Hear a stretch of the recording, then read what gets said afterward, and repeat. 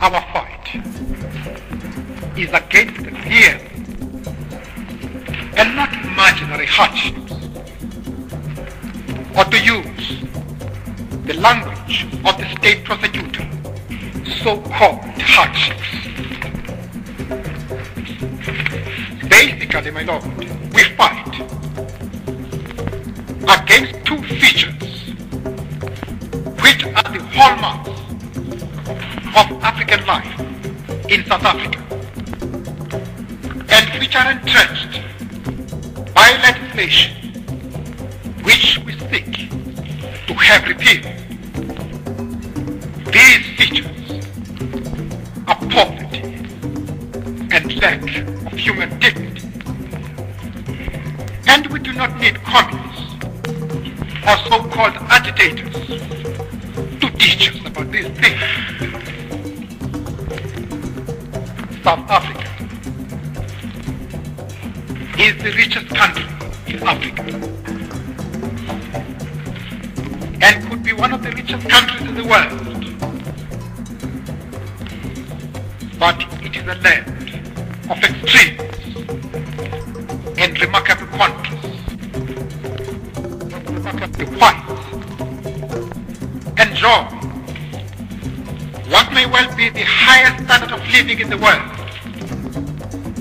whilst Africans live in poverty and misery.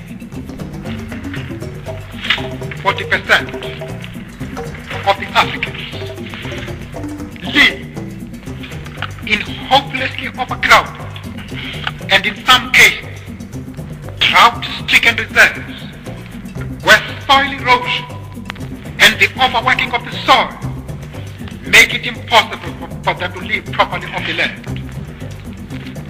30% are laborers, labor tenants and squatters on white farms, and work and live under conditions similar to those of the serfs of the Middle Ages.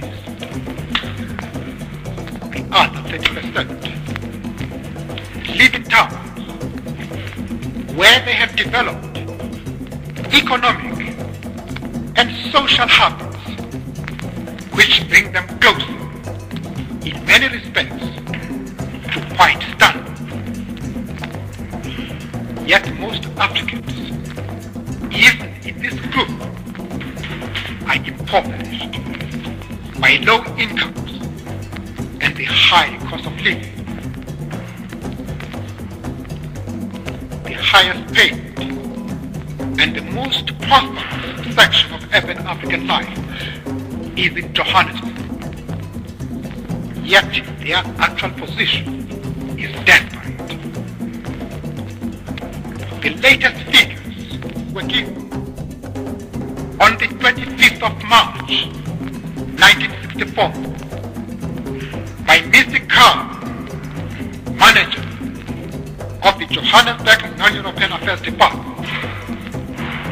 The poverty datum line for the average African family in Johannesburg, according to Mr. Carr's department, is 42 rand, 84 cents per month. He showed that the average monthly wage is 32 rand, 24 cents, and that 46% of all African families in Johannesburg do not earn enough to keep them going. Poverty goes hand in hand with malnutrition and disease. The incidence of malnutrition and deficiency diseases is very high among Africans. Tuberculosis, pellagra, kwashiorkor, gastroenteritis, and scurvy bring death and destruction of health. The incidence of infant mortality is one of the highest in the world. According to the Medical Officer of Health for Pretoria, It is estimated that tuberculosis kills 40 people a day, almost all Africans. And in 1961, there were 58,491 new cases reported.